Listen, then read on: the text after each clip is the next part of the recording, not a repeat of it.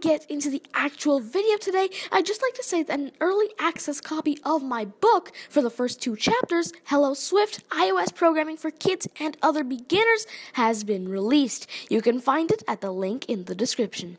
I really hope it helps you along your journey of learning iOS development through Swift. So hello there, my name is Tanmay, and this time we're going to be going over how to import toolchains into Xcode. So let's begin. First of all, if you're new to the concept, I'm just going to be explaining this from scratch. So to begin, what is Xcode in the first place? Most of you already know this, and if you do, you can skip. I'll have an annotation on screen sometime right now.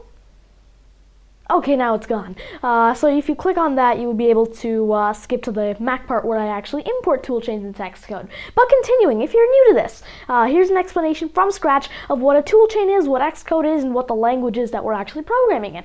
So let's begin. First of all, what is Xcode? Xcode is essentially your IDE. Now, IDE stands for Integrated Development Environment, okay? And essentially what you're going to do here is Xcode makes it easy for you to edit your files, your .swift files, assuming that Swift is the language you're programming in. However, Xcode does things like code completion. It debugs the code for you without you having to use the command line. All right, so now that's basically the advantage of Xcode. But one thing. What if there are 2 different versions of Swift, and instead of installing 2 different Xcodes to run those 2 different versions of Swift, you could use one version of Xcode, but have both the versions of Swift inside of that version of Xcode, and you could build and debug for both those versions, and even have everything like code completion ready for you to use in Xcode. Well, here's where a toolchain comes in. So let's start explaining that. So now, Swift is the... oh, it fell. Alright, so now, Swift is the language that we're programming, okay, inside of Xcode, I assume. You can also do it in the command line like Java, but it's easier to do it in Xcode. Okay, so let's just say Swift over here. Alright, so now, as we know, Swift has been open sourced. Alright, this means the code is available for everyone to use, and this means that there's a lot of different builds for Swift. Even version 3, which is not even very close to its beta release yet, we still have builds of it because it's open source, and that means Apple is free to actually release everything to the public already. Alright, so now Swift. Right now, Xcode is in version 7.3.1, okay? Let's just write that down. So, Xcode is in version 7.3.1. Now, Swift is in version 2. Alright? It's in version 2. However, there is a beta for version 3, or actually a developer build, I guess. A developer build for version 3 of Swift. Alright, so now, how do we get Swift 3 onto an Xcode that was built for Swift 2? Sounds complicated, but it's actually really easy due to a new feature Apple has in Xcode 7.3. Let's take a look at it. Alright, so basically, what we're going to be doing is Xcode has a new feature called Toolchains. Essentially what this allows you to do is Swift 2 is just a .xc toolchain file, alright? A .xc toolchain file. Now, this contains everything about Swift, the core libraries, the actual runtime, how to do code completion on it, everything, alright? And then what Xcode does is it takes this .xc toolchain file and, you know, it's coded in a way for it to understand this and essentially allow you to debug apps, do code completion and everything, even syntax highlighting inside of Xcode, alright?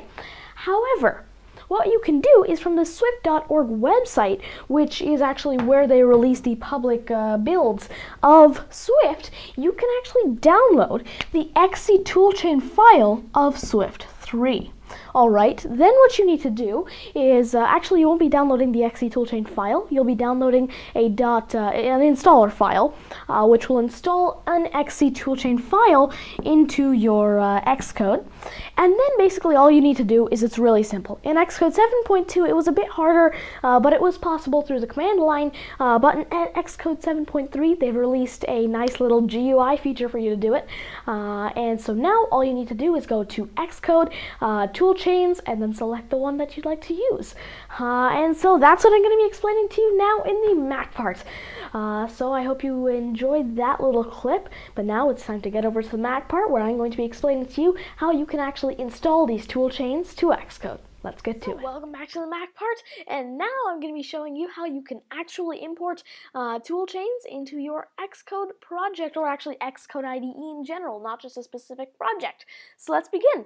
So to begin, you actually need to have a toolchain to use. So I'm going to be getting mine through swift.org. So let's get that. First, I'm going to make my face a bit smaller so it's less of a distraction. Put that in the corner there. All right, so now let's continue. Let's go over to swift.org. Now this is again where they host sort of all the downloads, the documentation and stuff. And I'm going to be downloading the chunk development snapshot for Xcode. So I'm going to click on Xcode. Alright. And so now, as you can see, this is going to download. So this might take up to 5 or 10 minutes actually on my connection, but for you it'll mostly be 5 minutes. So I guess let's just speed up the clip now.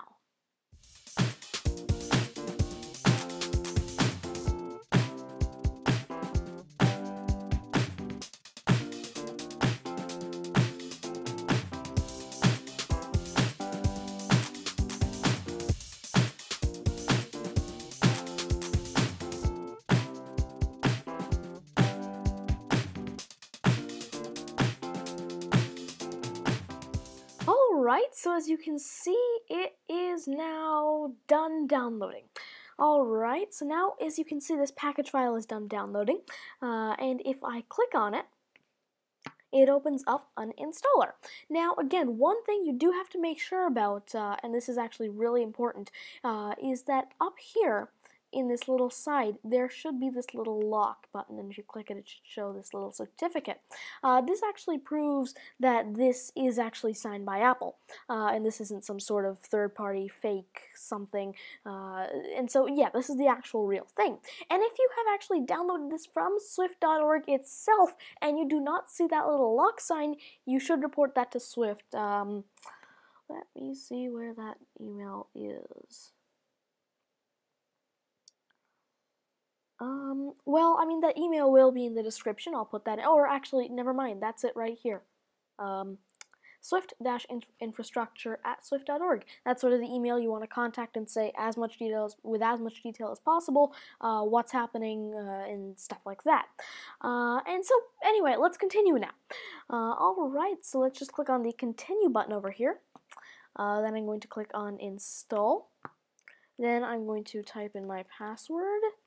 And as you can see, this is going to write files and stuff, and it's going to install the package, and it's done. Alright, so now as you can see, I'm going to click on close, and let's open up Xcode now.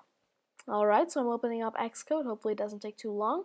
Now as you can see, if I go into About Xcode, I'm running version 7.3.1 and the build number if you'd like that for verification.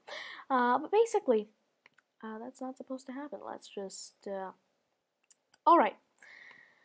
So now let's just quit and reopen that. You won't have to do that step. That's just I who have to do it. So now, as you can see, Xcode is now running. Okay, so now, let's just click on File, New, Project. Now again, playgrounds are not completely supported with these sorts of snapshot builds. And I have not yet enabled that snapshot build. I'm still running Swift 2. Alright, Swift let's see, the current latest version is Swift 2.2.1. So I'm running Swift 2.2.1 right now, and I'm going to create a command line tool, and I'm going to call this Hello World lowercase. Alright, sounds weird, but I'll tell you what this means. Alright, so now I'm going to go into main.swift, and as you can see, it says print hello world here. However, what I'm going to do is I'm going to say print hello world dot lowercase. Can the auto complete thing work here? Lowercase string. Yeah, lowercase string. Alright, so now if I were to remove lowercase string, which is actually very self-explanatory, all it really does is it just makes hello world all lowercase, alright? But if I do run this without putting that in, as you can see, it gives us hello world. However, if I do put in dot lowercase string, and if I click on debug, then as you can see, hello world is a lowercase string. However, now what I'm going to do is I'm going to close Xcode, not quit, and then I'm going to click on this little Xcode menu here. Then click on Toolchains. Alright, then as you can see, there are actually quite a few little options here. So I'm going to click on Swift Development Snapshot 2016-0509, which is the current build that I just downloaded, and click on it. Alright, so now as you can see, I'm going to click on Quit and Reopen, and this will essentially change our toolchain in Xcode. Now we can use Swift 3, that little developer snapshot there. Alright, so now let's go back into Xcode, and let's open that file back up. So we're going to have to open it manually, unfortunately. Hello world lowercase, and open up the Xcode project.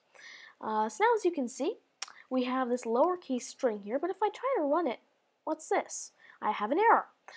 Lowercase string has been renamed to lowercase. And as you can see, we're now running Swift 3. So in Swift 3, a change is basically instead of lowercase string, we have lowercase and as a function. Alright, so now if I run this again, it should give us the same old output right over here in this little debug area. Let's take a look at it and wait for it. So as you can see, any second now, hello world lowercase, and if I were to remove dot lowercase, we are going to see hello world in some caps. And that was it for this video today. I hope you enjoyed, and if you did, please make sure to like the video and share it, of course. You might even want to consider subscribing to my YouTube channel. It really does help out a lot if you do like my content. And yeah, if you have any questions, you can email me at tadjimani@gmail.com. You can even tweet at me at tadjimani, and you can also write a comment down below on this video. That's going to be it for this tutorial today. I hope you enjoyed. Goodbye.